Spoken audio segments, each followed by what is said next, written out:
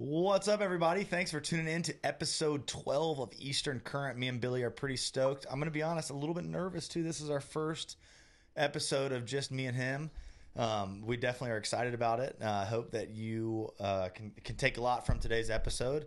And yeah, we're just excited to be at number 12. We're just cranking through them and hopefully bringing y'all some 12. Number 12, bringing y'all some content that y'all like and that y'all learned. And our main goal, like we say in every episode, is just to build a community of friends here and anglers and guides and whatnot that can share information and can come together and hopefully do numbers for this fishery, do some good stuff for this fishery. So yeah, man, good stuff too. So if you guys are watching, if you're tuning in, make sure you drop us a message there in the comments. Let us know where you're watching from, what you're doing, where you're at. What's up, Forrest? Hey, Forrest, I got your message, man. We'll definitely get back in touch with you. Had a busy week, didn't get a chance to, but all is well. Appreciate you reaching out. We got Roger from Hampstead checking in. So yeah, let us know where you're watching from. And just a reminder, you guys can go check out us tomorrow. The show will be on our podcast. And so I've been doing a lot of research on podcasting, Judd, and apparently I've been like, oh, do some reviews on iTunes, and apparently reviews and doesn't really matter. It really matters if you listen to the podcast and then just share it with your friends. I mean, that's from my research. And subscribe too, right? Subscribe to the podcast channel. Subscribe and just share that. You know, anytime we share it. So we'll share it on our Facebook. We'll share it on our Instagram. If you guys could help us out and share, that'd be great. But man, I had a lot of fun with the podcast stuff so far, Judd. So it's been pretty good, man. Looking forward. Yeah, it's been cool. It was like kind of an afterthought when we were first starting this whole show, and it's become kind of like almost not our main focus, but a very large focus. Yeah, man, it's actually been really, really good. Kind of surprised, man. Actually getting right up there, almost 200 downloads per episode, so pretty good. So thank you guys for sharing. Yeah. I'll try not to do that high pitch. Pretty good. Pretty good. That's so pretty good. But yeah, we're going to be talking about topwater, and this is something that, man, it's one of my favorite types of fishing. Once again, I'm not a very good angler in general, so if you guys see me peeking around, I'm looking. Judson's like head is right. The best camera setup. Yeah, his head is right in my camera, so I'm like basically staring at it. Yeah, hello, Judd. So yeah, we're looking forward to that. But just want to give a shout out to all of our sponsors, and you can see just across the bottom of the screen here. And I'll actually just read them from there. Thorpe Creative, which is my business. We do t-shirts, hats, apparel, all that kind of stuff.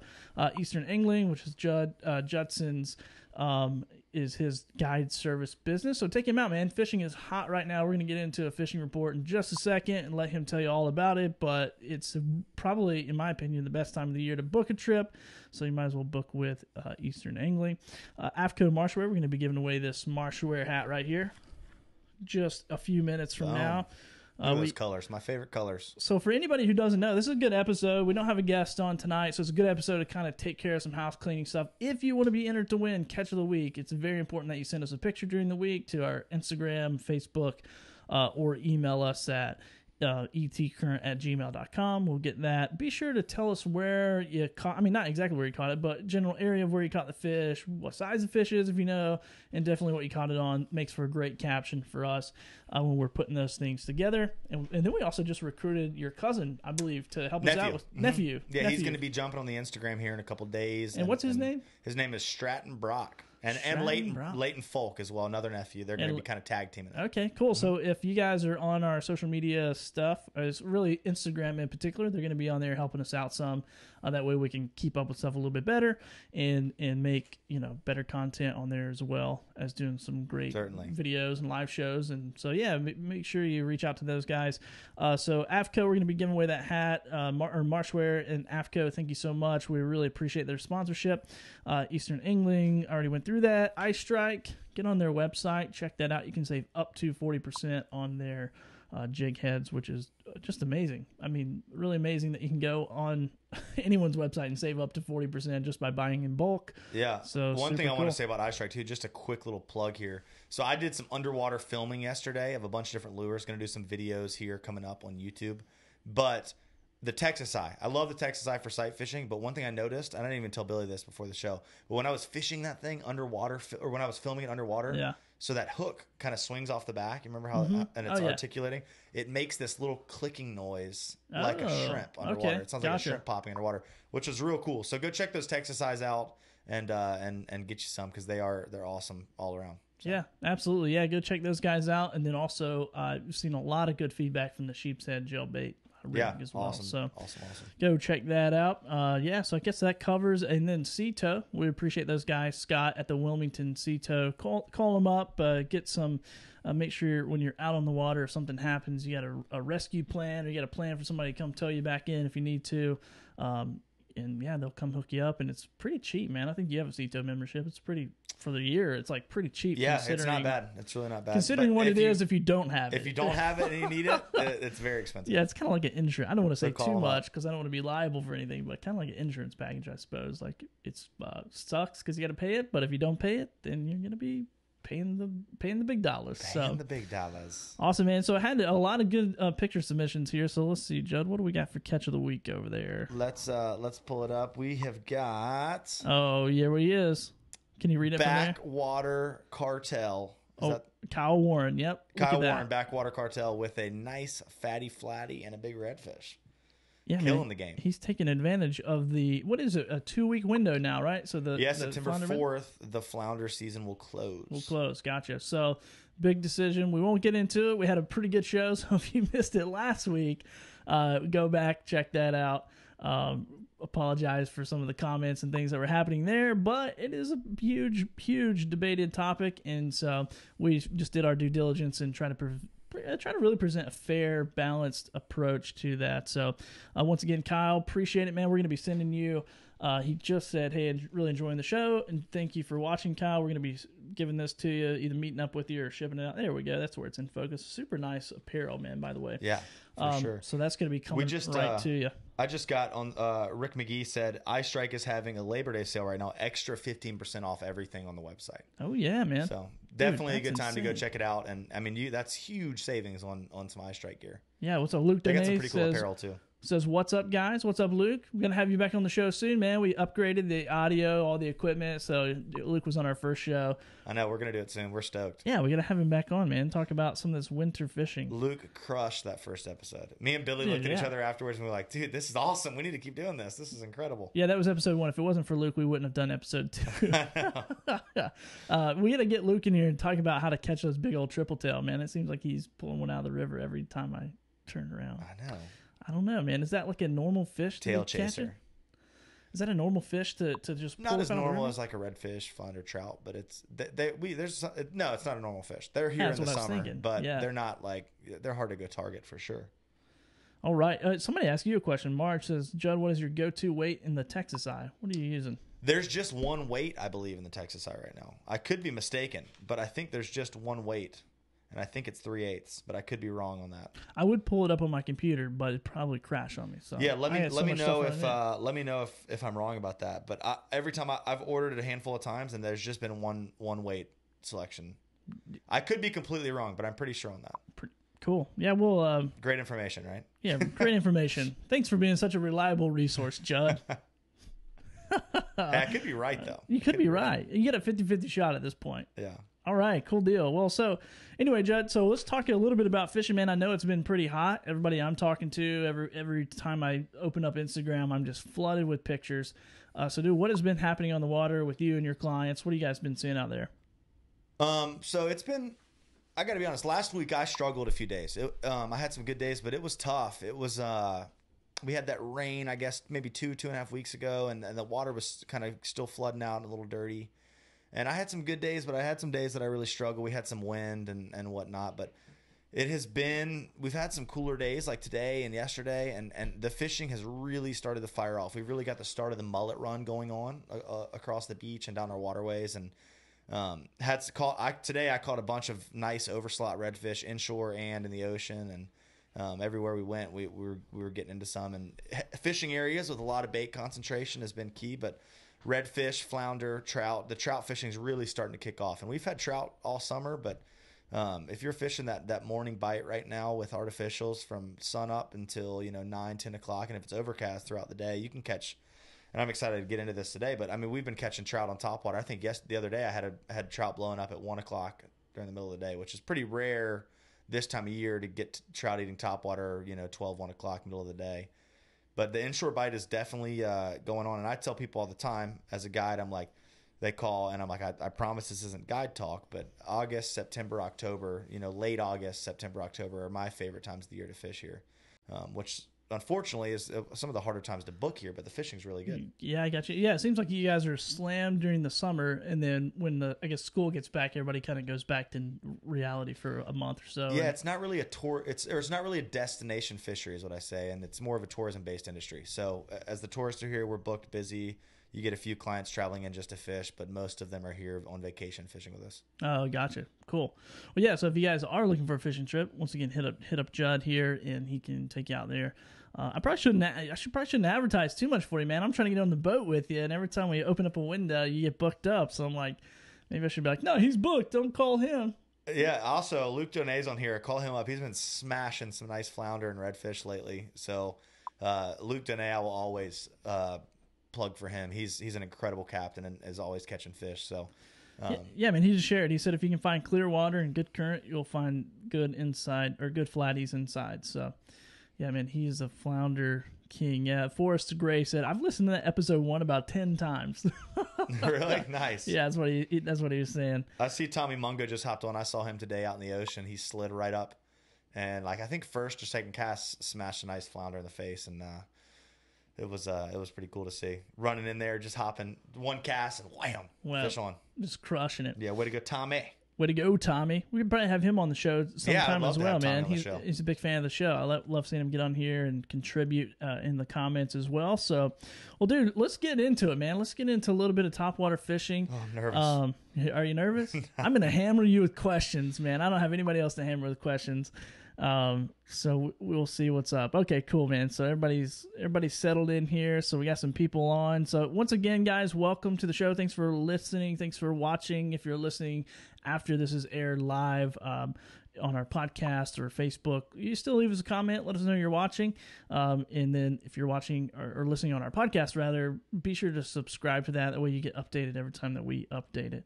So, man, let's go ahead and get into these topwater rigs and talk a little bit about it. So I guess there's different types of them. And right before the show, we were like rushing. We have a guest in the studio, which is your dog. Yeah. And so I was like, I hope he doesn't tear through some of the cables. And Judson's like, no, dude, he's going to be fine, man. He'll sit on this couch.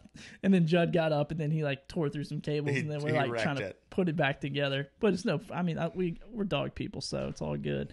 At Eastern Current, we are dog people. Yes, sir. Dog people. All right, cool, man. So, dude, let's talk a little bit about the different types. And you got some different types over there as far as different types of lures. So, a lot of people, I'm leaning over here, guys. Sorry, give me a second. I'm going to pull a couple of these up. Yeah, dude, no worries. We'll let you pull some up there. I'd say the most common topwater that people are used to fishing, especially in salt water, would be a walk the dog style bait. So this is a head and spook. Really cool bait. I fish these a lot. These are walk the dog style baits. Skitter Walk makes them. Yozuri makes walk the dog. Pretty much everyone that makes topwaters makes some walk the dog style baits. I would say, as far as inshore fishing goes, there's probably not a better style topwater to fish than a walk the dog style bait. And so when we're talking about walking the dog, for the people listening, yeah, you're talking about when you're retrieving the lure, just a back and forth, left to right, really quick motion. So it's pretty much walking a continual Z. So back, forth, back, forth, back, forth, back, forth. So gotcha. That's so, all. So kind of like your dog walking back and forth across the road. Yeah, I don't know why it's called walk the dog, but it's my dog just pulls the heck out of it. So maybe I like walk the dog. Maybe something's pulling on the end of the line. Yeah, for sure. Yeah, the walk the dog. So I would say is probably the most effective, and people are gonna hate on me about that, but okay, maybe the most effective inshore topwater. As a guide, what stinks about the walk the dog bait is it is almost like trying to pat your head and rub your stomach at the same time to work it. It's very awkward at first. Once you get it, it's like riding a bike.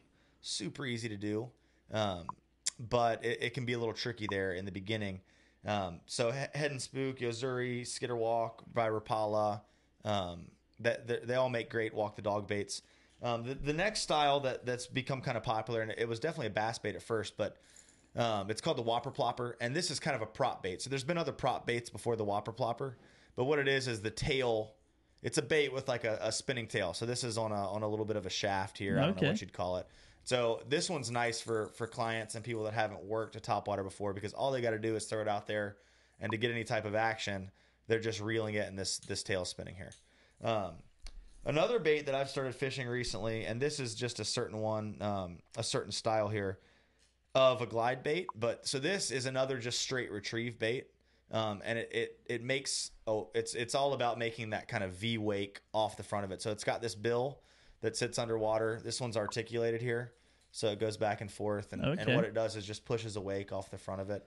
So, and to give an idea, all these topwater lures, they're all imitating like dying bait fish or running bait fish. For the most part, trying to imitate? Bait fish on the surface. Maybe a dying bait fish, maybe an injured bait fish, maybe a stunned bait fish.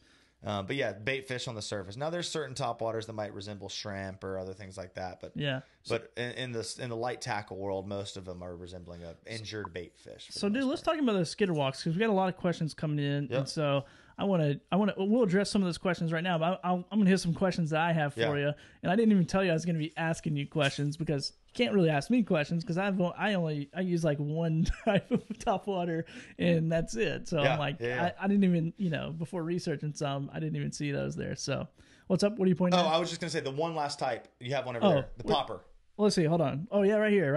Before we jump into questions. So this is just a popping style bait. So you're just popping it. It's got a little cupped mouth. They make them for offshore, inshore, everything. So okay, yeah. And this popper. is like, reminds me of like a bass bait, I guess. Yep. And I'm going to show you guys this one here. This is the treat of the show. Don't show them yet. Don't show them yet. Just a little bit later, you can see this little submarine with an antenna on it. It does something. The nerdy tech guy had to bring something to the table tonight. And so this, if I can get this thing to work properly, you're going to be amazed. But well, I don't know if you'll be amazed, but you might be like, that guy's an idiot, or that's awesome. So dude, let's talk about the skitter walk.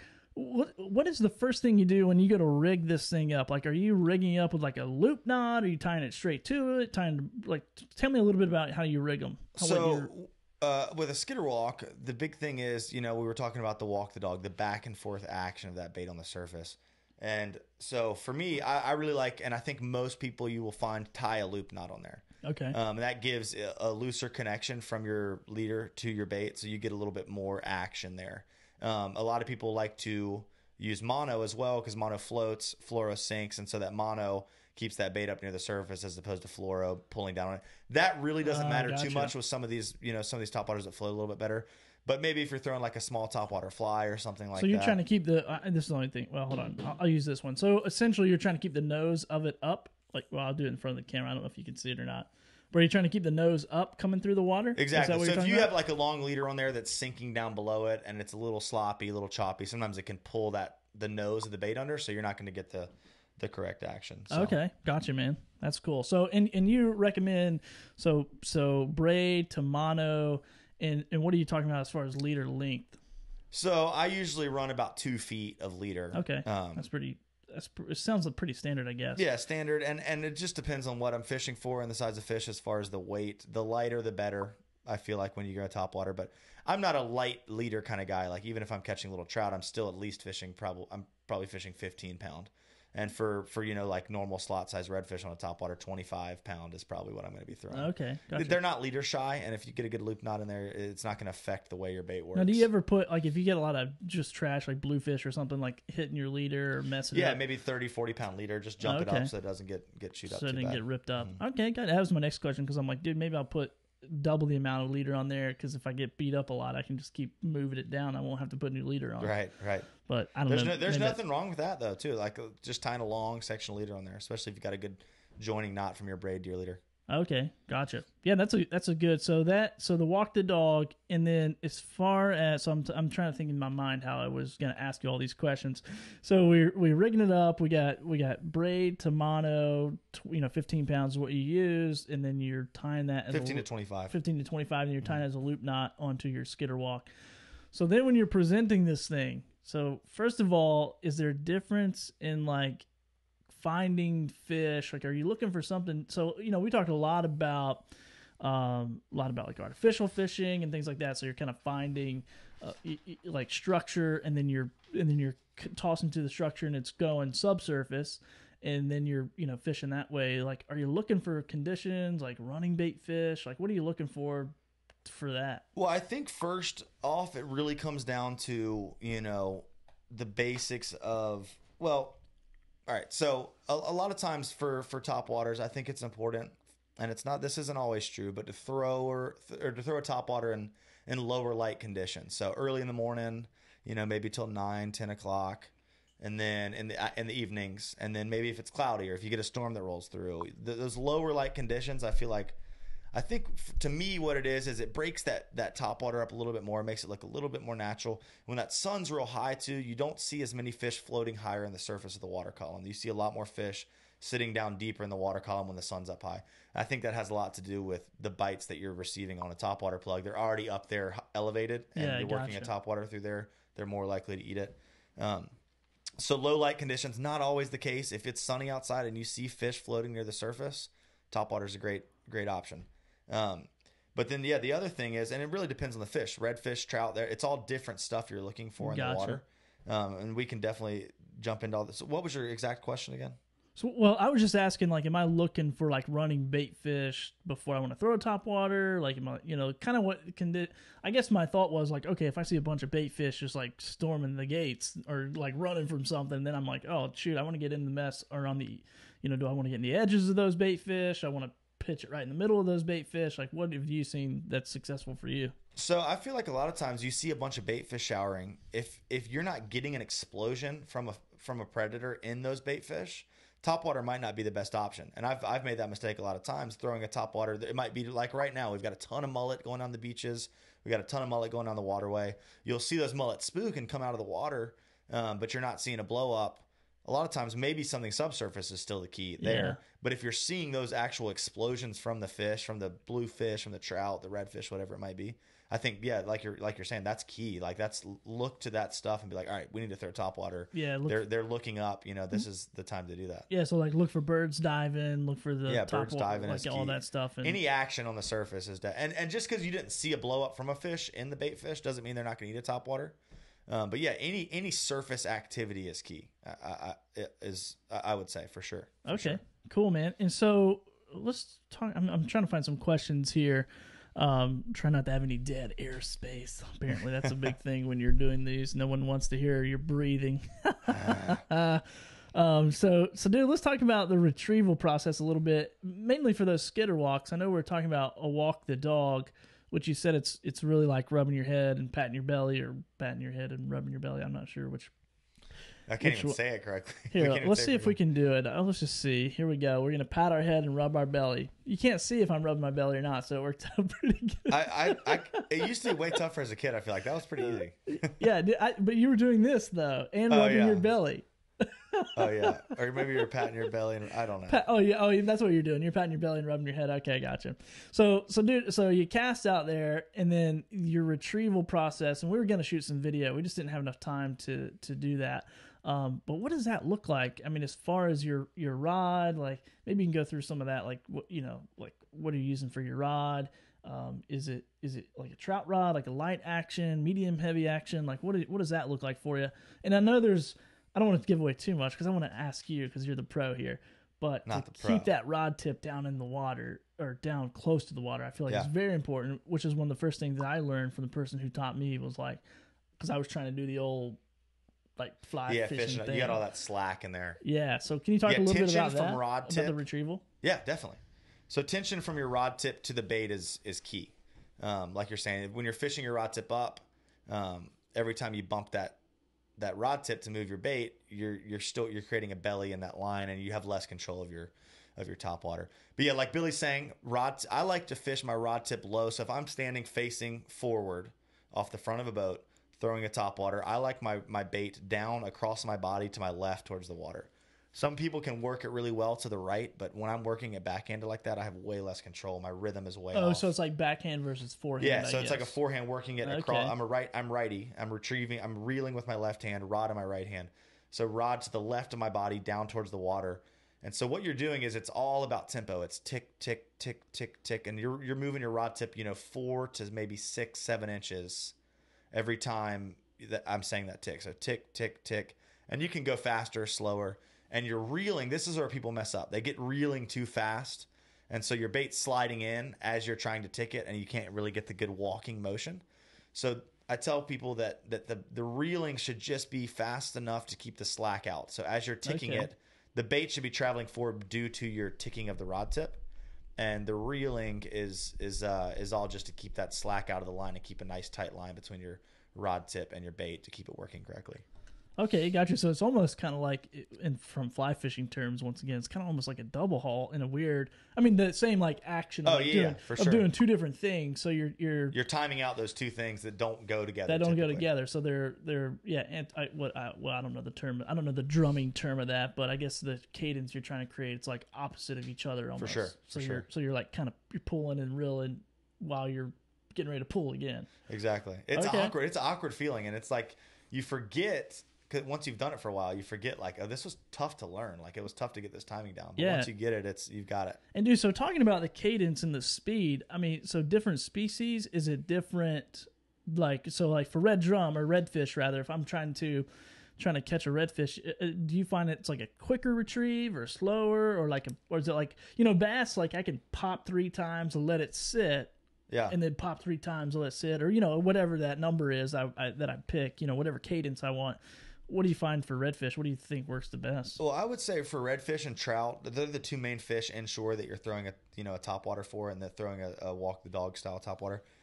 I would say you can definitely work on the same speed, but if I were to really break it down, maybe with a trout, and you guys comment on the live feed, let me know what y'all think. But with a trout, maybe sometimes I'm working it a little bit slower, a little bit wider walks back and forth. Okay. And the redfish a little bit faster. One of the big differences is if I get blown up by a redfish and he misses the topwater, I'm not going to stop it whatsoever. I'm going to speed the topwater up. A lot of times, if you stop a topwater or really anything when a redfish is in pursuit, he's going to spook and he's going to not come back and eat it. There are times where that has not been the case, but I'd say 90% of the time, if you get blown up, don't stop it. Work it faster.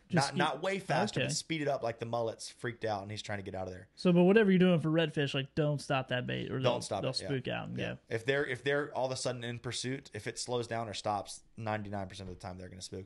Now trout, a lot of times they'll blow it up, they'll miss it. You can let it sit there for a few seconds and then walk it 2 or 3 more times, and they'll come up and eat it again. Okay. You do that with a redfish. I mean, there has been times that's happened and that's worked for me. Yeah. But I would say, as a rule of thumb, don't do that. Just keep moving. Keep it moving. Speed it up a little bit. You don't necessarily have to speed it up, but I think that helps. Helps a little bit. Mm-hmm. Like makes it look like, oh God, I'm running faster. Like I got to get out of here. Yeah. Okay. Cool, man. That sounds. And Roger just commented. He said, Roger Jones. He's a big viewer of the show. He said, stop and go for trout, which I agree with. You don't have to keep a steady retrieve. The trout are a lot more forgiving than the redfish. Gotcha. So redfish are a little picky.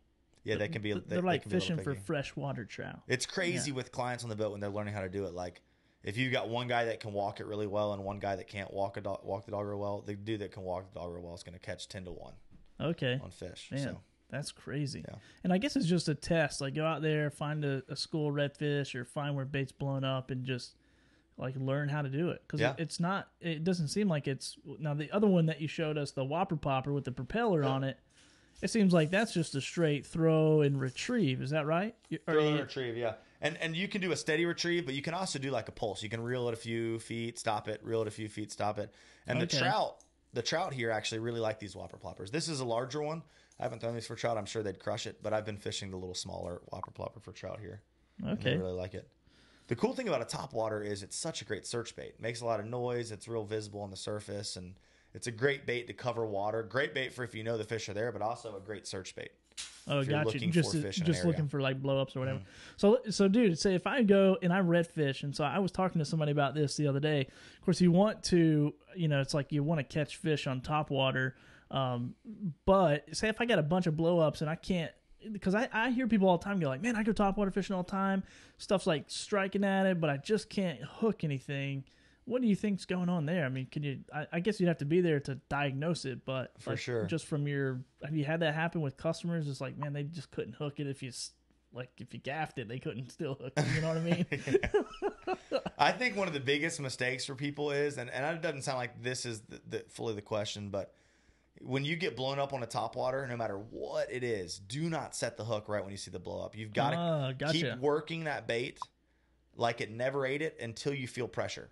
So if you're working it and it gets blown up, I kind of, if I really know he ate it well, I'll slowly start reeling, but I'm not swinging my rod tip until I feel pressure. Because one, if you set the hook right when he blows it up, you're going to rip it out of his mouth and 40 feet away from him, and he's never going to see it again. Gotcha. But two, if he misses it and you rip it out, then all of a sudden it's out of his strike zone again. Yeah, I bet that's what's happening. Yeah, exactly. Yeah. Exactly, yeah. So keeping it in that bite zone. So unless you have that pressure, then you reel down and can set the hook. Dude, telling a fisherman to like chill out and not set the hook, I'm like, golly, man, you can tell me anything, but that's the tough one. I do it all the time too. Still, when I'm fishing topwater, I'll pull it out of their mouth sometimes when they eat it. So retrieve. It blows up. Just like wait.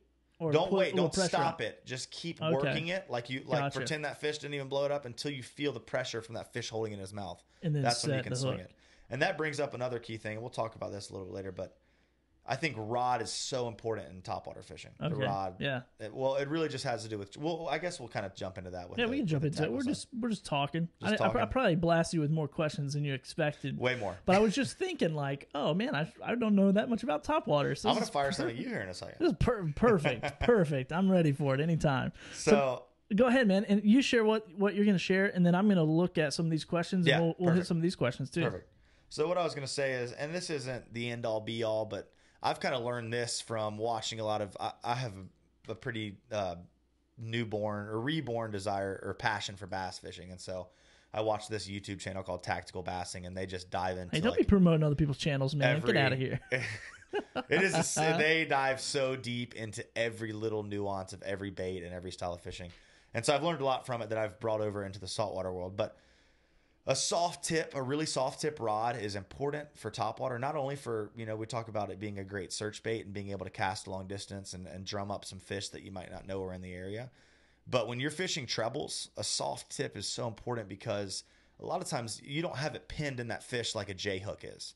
You've got maybe, one or two hooks and another two hook on the other side of the face. So having a really forgiving soft rod tip that when that fish pulls, it's not just putting a ton of immediate pressure on their face. And I've definitely seen that. I fish some stiffer rods sometimes, and you'll pull topwaters out of fish's mouths that you feel like hooked really well, and you fish a nice little soft tip rod. You still want a good thick butt on that rod, good heavy fighting, bottom section, but the soft tip is key to for any treble baits. Trout fishing with mirror lures or anything like that, like a softer tip to keep those delicate treble hooks in a fish's face. You hook up really well with treble hooks, but it's harder to keep them pinned than a J hook. Okay. Or single hook. Gotcha, man. So let's jump into a couple of these questions, which we talked about rigging. We talked about knots there for just a second. But this person wants to know, like, do you do a uni or an Albright knot? Like, what do you... For the braid to leader connection? Yeah, braid to leader. Yeah. I usually do a uni to uni. I tie an Albright sometimes, but usually uni to uni. Okay, cool. Yeah, I've tried the FG knot some too, but I don't trust my FG knots. Griffin wants to know, can you catch flatties on topwater?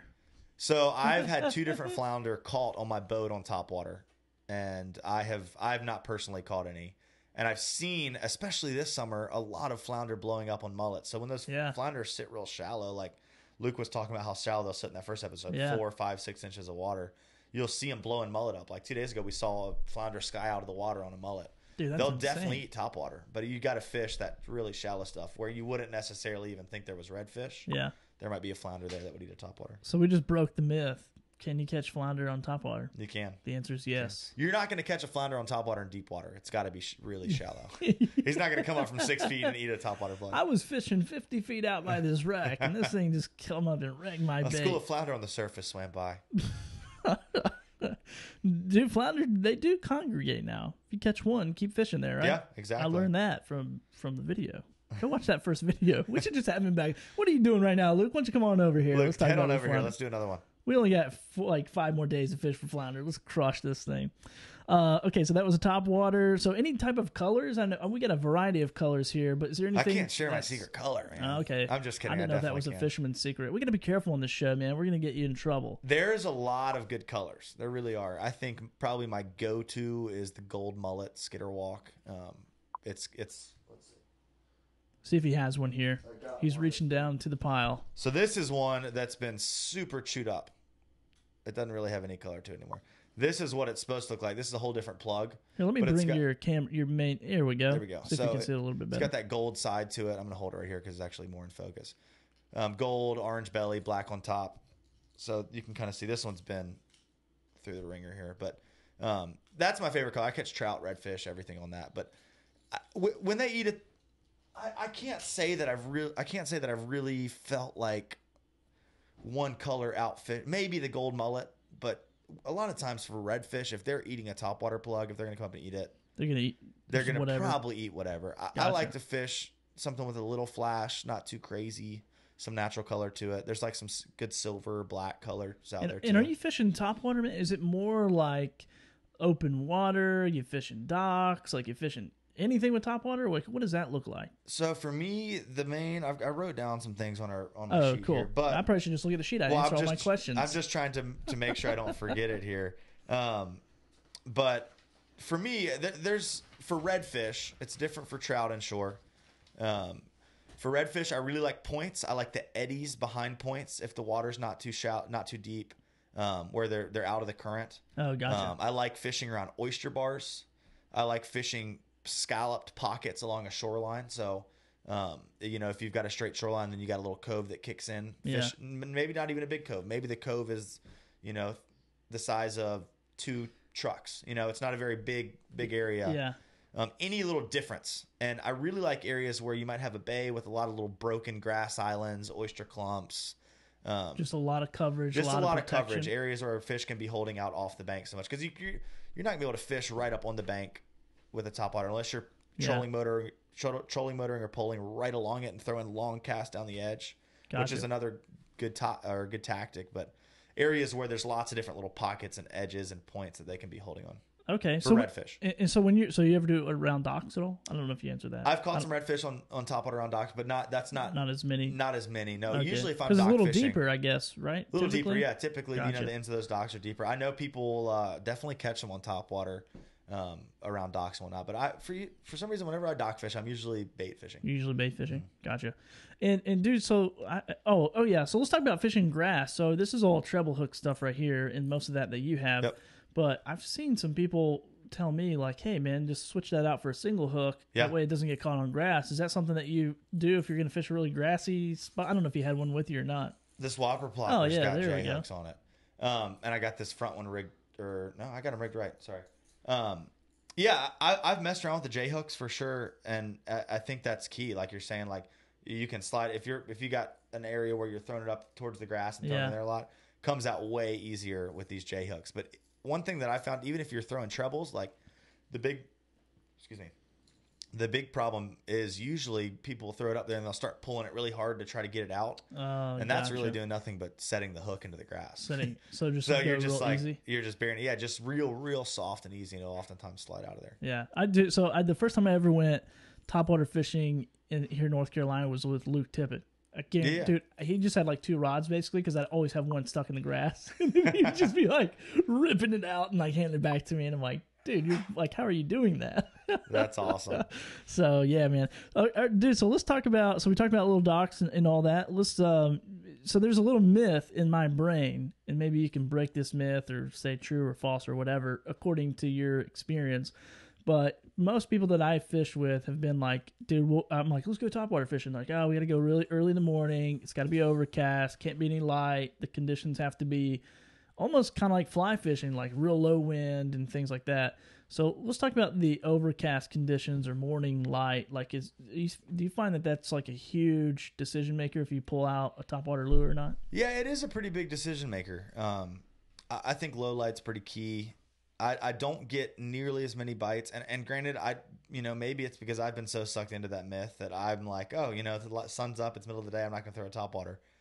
I've caught redfish on topwater in the middle of the day in bright sun, but I don't feel like I do nearly as well. I think that's it's a myth that's pretty true.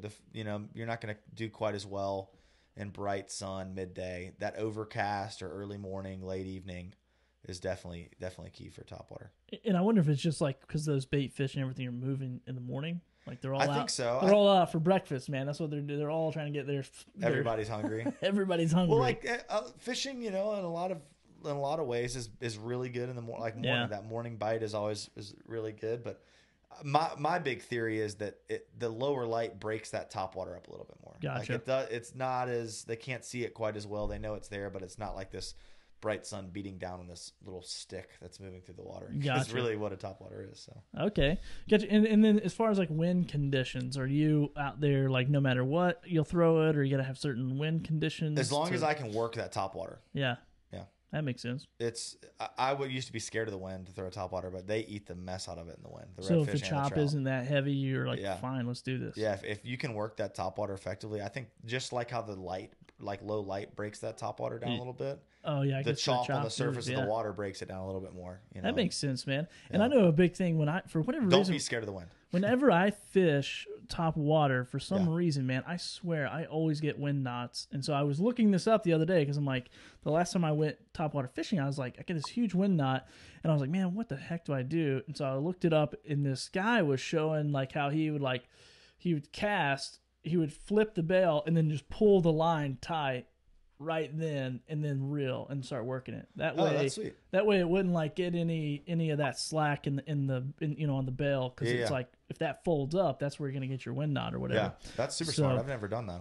I don't know what it is about. Maybe it's just the heavier thing that I'm throwing. I don't know what would cause that, but maybe I just suck at casting, which is totally true. I mean, that's pretty true for me. I've seen you cast. You definitely don't suck at casting. Oh man, so. Anyway, dude, well, that's let's see if we have any more questions in the... We had one right here that I saw that was... Yeah, go for it. It was saying, do you prefer to fish parallel? This was Keegan Postema, I think. If I might have said that wrong, I apologize. But do you prefer to fish parallel to the bank or retrieving it away from the grass?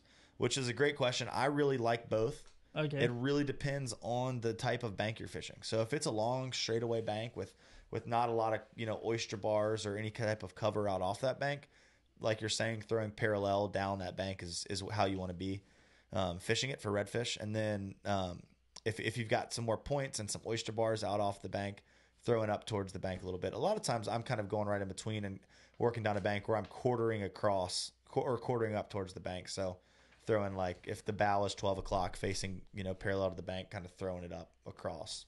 Okay. Is how I like to do it. So, dude, is topwater only for inshore as far as saltwater goes? No, there is a lot of potential nearshore, offshore.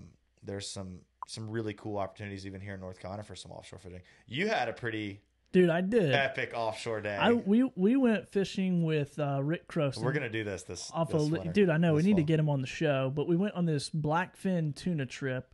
And dude, it was amazing. I don't even know how far out we were. Maybe 30 miles or something. Maybe not even. I don't know. We were out there though, and dude, so we're fishing, and he's teaching us how to jig up these, jig up these blackfin tuna, and dude, we were crushing. I was like exhausted, and then so I don't know if I said it. It was Rick Croson with Living Water. So if you guys want to go do this trip I'm talking about, give this guy a call. One of my favorite fishing trips.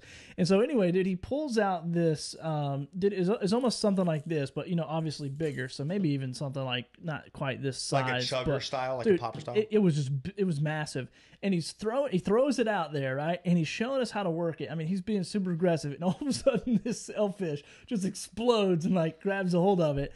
And I wish I'd have got the video, man. I have the video, and if Zach Kirby's on here, he could probably share it as well. But man, it was just incredible to see that sailfish was like hooked up on there. So I was awesome. Like, I don't even know if this is normal or if this is weird. Usually that's the downfall of a guide day. If you're like showing them how to work something and you hook a nice fish on it. Really? No, we're all y'all pumped. We're like, dude, we would. No, I'm saying, like, if I at the beginning of the day I hook a fish, like showing them how to work a topwater, we sometimes don't catch any more fish. Brian Pearson said it was a Halco popper. Halco popper. Sweet. That sounds about right. Yep. That sounds about. He would totally know more than I would. So, but yeah, dude, I think Rick Croson lives in my neighborhood. I'm gonna stalk him and see. You should. Yeah, we got to get. You should get in one of his hatches and just pop out when you get out to the Gulf Stream. Be like, hey, what's up, man? Hey, what's up, man? I was talking about you on the show. I just wanted to come out here. Yeah. So Griffin said Rick is a great guy, knows his stuff. We went out with him. Didn't get any blackfin, sadly. Oh man, that is sad, dude. We put so many in the boat. I was like tired for days afterward. My wife's like, you cannot be tired after fishing. I'm like, yeah. Well, you go on that trip and tell me if you're tired, because we were fighting sharks and doing all kinds of stuff out there, man. It was so much fun. But Griffin, is that who you caught those African pompano with? Let us know. We're gonna start asking you guys some questions. I guess I'm doing that today. Like, hey, did you catch those African pompano with a rig? Big poppers made in Australia, Brian Pearson said. So, cool, man. So what? So you can catch. I'm just looking at your list here. So yeah, so nearshore, I've caught Spanish on topwater off the beach, especially this time of year when they're eating those mullet. You can catch albacore on topwater plugs. You can catch bonito on topwater. It really depends on what those nearshore fish are feeding. If they're feeding on smaller glassy minnows and little baits, very hard to get them on topwater. But when they're eating larger baits, you can catch them on topwater for sure. Get out a little further, amberjacks. You can catch cobia on topwater. Sailfish, which is pretty awesome. Yeah, that's sick, dude. Tuna. Such a show. So much cool stuff to catch off the beach on topwater. I do a lot less of that. I'd say my main, if I go out in the ocean and fish topwater, it's amberjacks on big halco poppers. Dude, I bet that would be so sick. It's fun. Very tiring, like you're saying that too. Even just working those big poppers is tiring, man. It's a workout.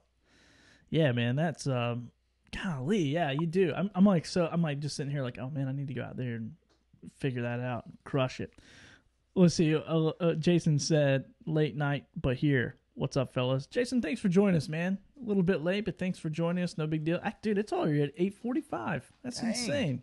Well, should we jump into a little bit of talking about like trout fishing, inshore trout fishing? Yeah, dude, let's do it. Okay, let's cool. talk about that. Because trout fishing's here, and they've been eating topwater good. It's fall. I think it's going to be a good fall. fall. Same style baits? Topwater, red drum, topwater redfish, topwater trout? Same? I would say trout sometimes are a little more forgiving even. Yeah, like the whopper plopper I'd say works better for trout than it does for redfish. The little popper I think works a little better for redfish. But still, 99% of the time I'm throwing a walk the dog style bait like we were talking about. They're a lot of the same baits, same sizes. I feel like a lot of times people go way down in size for trout, but sometimes this big like head and one knocker is one of my favorite trout plugs that my buddy Ben Chesney turned me on to fish for trout. And I'd never fished it. He doesn't know how to fish. What do you know? He's such a fishy dude. He is a fishy dude. So, but yeah, it's very similar. And like Roger was saying earlier on the comments that retrieve and pause works pretty darn well for trout as well. I think the big thing is you're just fishing slightly different areas. So trout here in North Carolina, they really like current. A lot of other areas like, in Texas and in Florida and Georgia and some of these other states, you don't necessarily need current at all to catch trout. But here they're very keyed in on sitting in current.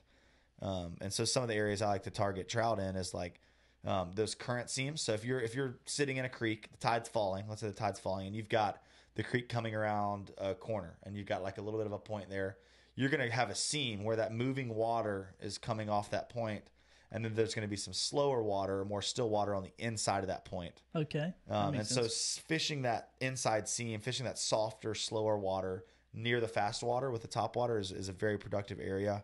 Also the tail out. So you have a seam, and as that seam continues down the bank or down the creek, towards the end of it, that's another really good area that I would say you catch trout on.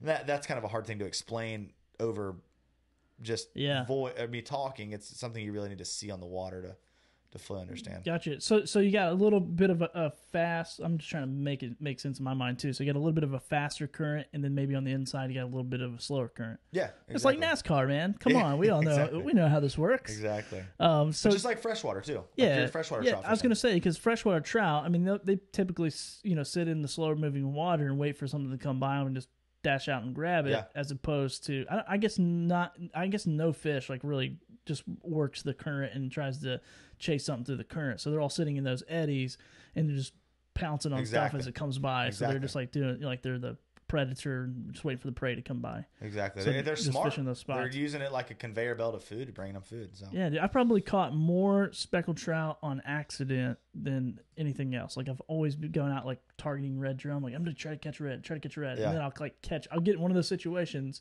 Tide is falling out, and then I'm fishing, like one of those creek mouths, and all of a sudden just start ripping. And then I got a buddy of mine. He destroys trout. Yeah. I gotta find out what he does because he uses one of those slow sinking. I don't even know what it is, but anyway, man, he like pitches it out there. Like a hard bait, like a mirror lure? Yeah, like a mirror lure, but it's like, and it's pretty small. I mean, it's like this big. Oh, that Yozuri 3D swim minnow? Is that what it is? Mate, dude, I have no idea, but I was fishing on some soft plastics. He was fishing that. he was pulling one up every cast. I didn't catch one that morning, and it was like a cold winter morning. Like, like dude, we're like freezing. I'm like, I don't even know why I'm on this boat right now. It was so cold. And then he just like laying into these trout, and I'm like, I hate this guy. Fun. That's but so fun. Anyway, so yeah, man, that's a good information to know. Like, hey, look for that slower, steadier, water, and kind of fish that line. So can you really will you be able to see like those two lines distinctly when you're out there? If it's calm, if the wind's calm, you can see them like night and day. But when as the wind picks up, the windier it is, the harder it is to see those seams and whatnot. Yeah. So you kind of know where they are. As you've seen them, you're like, all right, there's going to be a seam here. There's going to be like you can just know by the way the water's moving where it should be slower and faster. Yeah. But another big one that people overlook, like that, right up behind the point where the seam is really evident is a big one. But way down to the end of that tail out where it kind of blends back together. So the tail out is the end of a seam or the end of like a riffle in trout water. Okay, gotcha. That's another great spot to catch trout at the end of a seam on a tail out like that. So, gotcha. Man, it's such good information, dude. For sure. Hopefully you don't get beat up by all the other guides out there. Just kidding. Like, dude, shut up, Judd. You're telling all our secrets. I've worked out a few times lately, so I'm ready to take them. Just kidding. Dude, that'll be a show. We'll just line them up and see who wins. Like one punch to the face, see how long I can go. Yeah, everybody gets one punch. That'd be super funny, man. I would be dead. There's a lot of guides here. Let's see. Griffin says, I got a she-dog for trout after watching some Texas guys, but haven't caught any trout with it. Is it the higher pitch rattle? I don't fish the she-dog too much, but that's just, you get used to fishing what you're used to. Definitely a higher pitch. I've caught redfish on it. I don't know if I've caught trout on the she-dog, but I know people catch trout on it. Have you been? I would say the best thing to do is get in an area where you are catching trout on Topwater, maybe with a different plug, and test them back and forth and see if you're getting some more bites on one than the other. I don't think that high pitch should really affect the trout too much. Gotcha. Any fish, for the most part, if they're going to come up and look at it and eat it, it doesn't really matter too much. But if you're struggling with it, try throwing something that's a little bit quieter and leave the she-dog in your boat for redfish. Gotcha. So let's see. Brian Pearson was asking, which I think we covered this. He said tie it straight to the eye or loop knot. So for the loop knot, you tie that loop knot to every single topwater that you showed us over there earlier in the show? Yeah, I'm fishing a loop knot on every topwater for the most part. And you'll see some guys that'll do a snap swivel on the end of their line and clip them into those topwaters if they're fishing a lot of different topwaters. I don't like that, but that's something you can do as well. But yeah, I'm tying a loop knot. I tie what's called a tarpon loop knot, and you're making a figure 8 in the line. Then you go through the eye of the hook, then you chase it back through the figure 8, and then you slide that down, and then you tie a uni above it and cinch it, and it's a really strong. Dude, you're gonna have to show me that because I just tie like an old, whatever. I can make it loopy looking. That's it. Loopy looking. The loopy looking knot. That's all I got. I like it. I like it, dude. I know another trick that I learned. I haven't used it yet, but I wish I had a better. Well, it's okay. Maybe I got one. Yeah, toss me one with the hooks. Hold on a second. I'm going to turn around and grab one. I'm not going to catch that. Are you crazy? That's true. Treble hooks. Watch out. Okay, yeah. So here we go. So on the eye of this topwater right here, I've seen a guy on YouTube, and he literally would tie straight to the loop or straight to the eye here like 4 times and cut it off until like there was 4 knots up into the middle of the eye, and then he would tie his loop knot, or not his loop knot, but he would tie right to the eye above that 4th knot, and he like swore that it would like keep this out of the water, or maybe he tied it under. I'm sorry, that wouldn't make any sense to tie it above. So maybe he tied it under 4 knots, and that way it wouldn't go above and dip down. Oh, that's crazy. So it would like stay up like that. So I've never spent that much time tying one on, but that's cool. I like that. I never even thought it. I was like, I'm gonna try it next time I go. I'm gonna try it and just see if I, because I wouldn't know anyway. We probably need to do a video of like, hey, this is what it's supposed to look like, because mine just looks pretty crappy. Yeah, that is really interesting. I love when people take something to like the next level like that. I really. Yeah, dude, pretty interesting, man. So if anybody's ever tried that before. So we talked a little bit about treble hook replacements. John wants to know, is there any type of brand or hook size that you recommend replacing them with? Oh, man. I can't even remember who makes them. I haven't replaced them in a while. It might be it might be Gamakatsu that makes the majority of those replacement hooks, but I'm not sure. I think most of the brands make them now. I don't really have a professional opinion that I feel like I could. I don't know enough about the replacement hooks. I usually just keep the trebles on there. I do replace the treble hooks on some of my topwater plugs. I haven't done that in a while either. But if I'm fishing a smaller plug for a bigger fish, sometimes I'll just put a heavier wire. All the brands make good hooks, but put a heavier gauge wire hook on there so you're not going to bend it out. Maybe if you're throwing a little plug for a bull redfish or throwing a plug for a tarpon or something like that, where you need those nice stout hooks.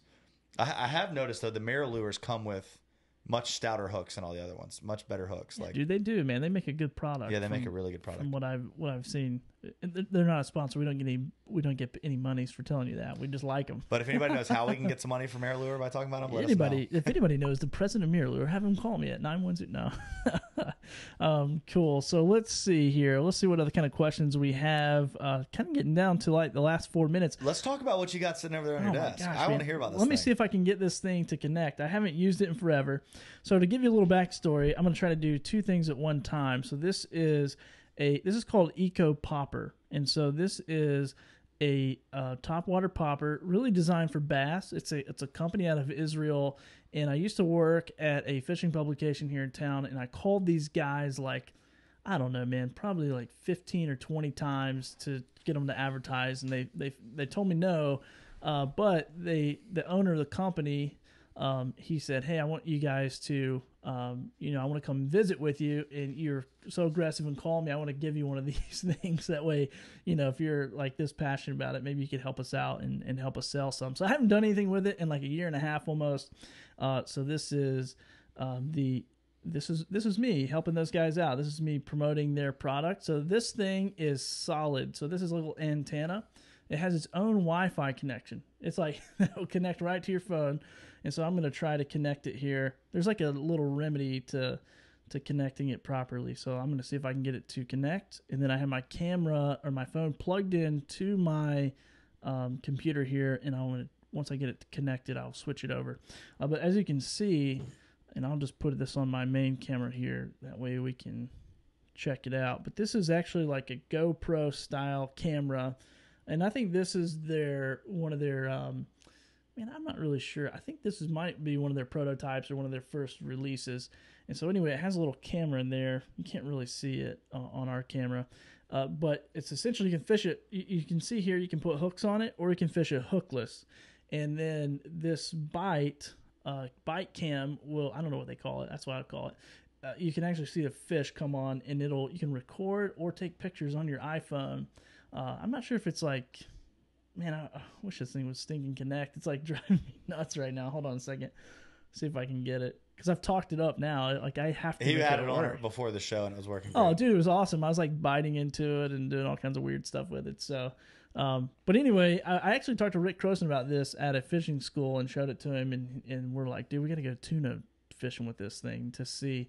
But it's really made for bass. I mean, it's a pretty honking lure, man. Like, look at, I don't know how big this is, but it's pretty. It's a big lure. I mean, bass would have to be hungry to come up and eat that thing. It's big, man. You're going to catch a big bass on this thing. Let me reset this app, because they have an app for it as well, which, once again, I haven't messed with this thing in so long. I'm probably doing a bad job at demoing it. Probably would connect properly if I knew what I was doing. And what's cool, Billy was saying before, is like the way that thing's set and weighted out to sit, so it's kicked down, so it's got a real wide angle view underwater. Oh, yeah. Here we go. Here we go. I got it connected. So I'm going to show you guys the iPhone screen here.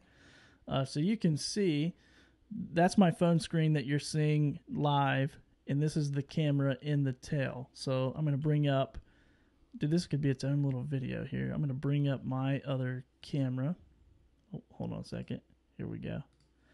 All right, and if anybody's listening to this on our podcast, I apologize you can't see this, but go check our YouTube video out.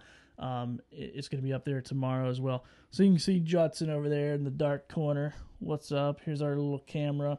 And this is the camera right there. So if the fish comes up, and I'm just looking at it on my iPhone screen. You should pretend to be the fish. Let's see what you got. So I'm going to eat this. There you go. So you can watch the bite. And you can fish this thing hookless, or you can fish it with hooks on it. But super cool. I think they actually sell these. I don't know if like Walmart or whoever carries them, but pretty neat. I would fish this hookless because I think they run like $180. bucks or something Yeah, crazy. I'd be fishing a hookless too. And with like 100-pound. But pretty cool. And it records. You can't. Let me get back on my phone app. Let me get rid of this thing. So you can record. You can see it's got a picture there. You can take a photo, or you can shoot a video. And then also you can turn it sideways. So this is great for all you guides out there who get kids on. Their dad can fish. They can watch on their iPhone.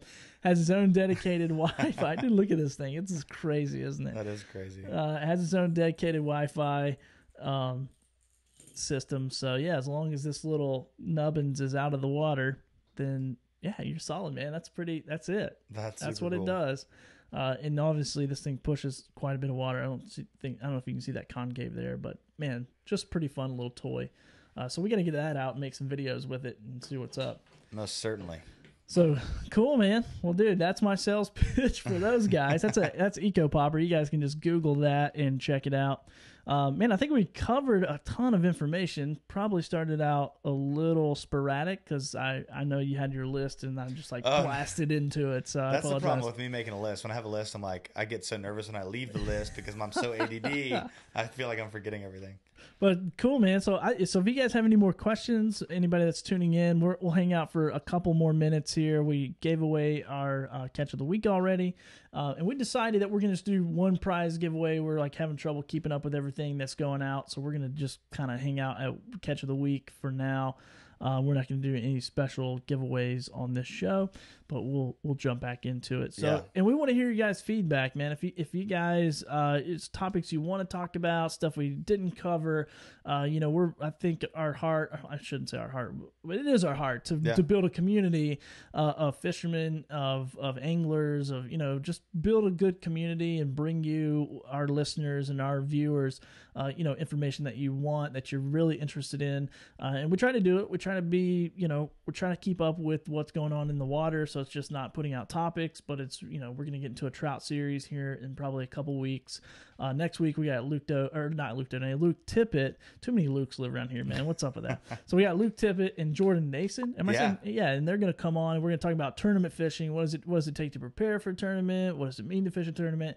What happens if your motor breaks on the water at 6 a.m. when you're doing a tournament? We're going to talk about all those things next week. So we can definitely get into that with those guys. That is next week, right? The 3rd. Yep, next week. The 3rd. Next week. Yeah, that's gonna be a fun show. Those are awesome dudes. They got a YouTube channel. They're crushing it. They catch the mess out of the YouTube channel, media business. They're doing a little bit of everything. Yeah, definitely. So definitely going to be a great episode. Definitely. Cliff says, maybe we can do a dissection of the Google Maps episode. We're actually looking at that, trying to figure out the technology to do a good job with it, because we can. Me and Billy have been discussing that one. It's a nervous one to do, but it's one we definitely want to do. We don't want to make too many people mad, but I think there's so many good things to dive into and look into in Google Maps that people overlook and are missing. That's right there at their fingertips. Yeah, absolutely. And if we do it, it'll be a destination, not here.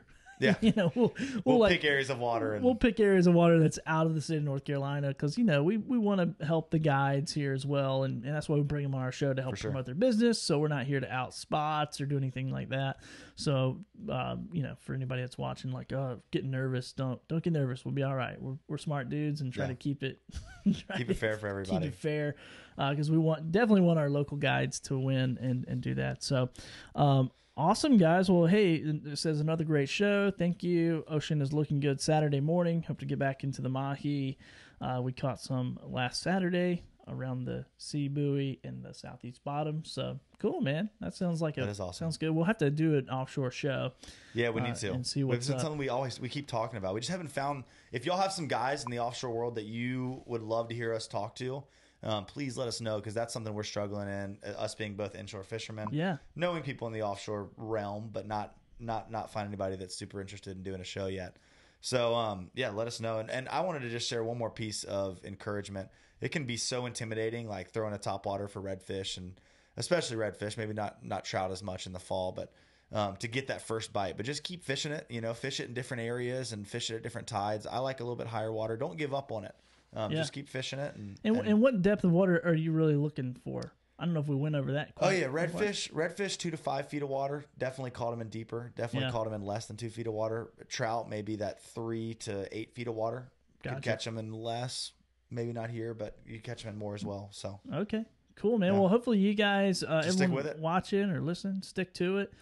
Just know that you're better at fishing than I am. So, and if you really need more education, go start a podcast and bring people on and talk about it. Exactly. That's what I did. Like, I stink at fishing. Like, okay, hey Judd, what's up, man? You got some extra time? Like, let's start a podcast. And then now he tells me all the secrets. And I'd rather be lucky than good anyway. So yeah, that's right, man. Totally rather be lucky than good. Awesome. Well, if you guys don't have anything else, any other questions for us, we're going to call it a night. We're going to call it an episode. Griffin, thanks so much for watching, contributing. He says, great show. Learn Topwater 101. I'm going out tomorrow for the reds and trout. Definitely throwing lots of topwater. Griffin, send us your report afterward, man. Look forward to the pictures of what the stuff you're going to be catching out there, the topwater reds and trout. Man, it makes me want to go so bad. I'm like, trying to figure out how I do that. So anyways, I think we got a kayak on the way for us to share. I think we do. I think Judson's working on a kayak deal, so maybe we'll go out there and do some kayak fishing. We might see Billy paddling his kayak around. Please don't run him over, because I will never be able to set this up in my house and Billy's not here. And I really love Billy, so please don't hit him when he's kayaking. Yeah, I see where that went. Like, I can't set this up, and then I see how it is. Hey, I was just trying to make people laugh, man. Well, hey guys, at the expense of others. We appreciate you tuning in. We're gonna be back next week once again with Luke Tippett and Jason Nason, Jason Nason. Jordan.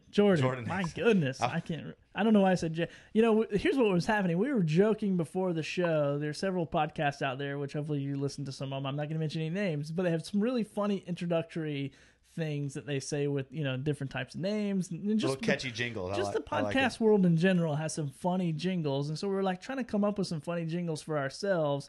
And so that's all those rhyming names is why I'm stuck on that. So Luke Tippett, Jordan Nason, going to be talking about tournament fishing next week. Same time, same place. We'll see you guys next Tuesday, 8 p.m. Later, guys. Catch them up. See ya.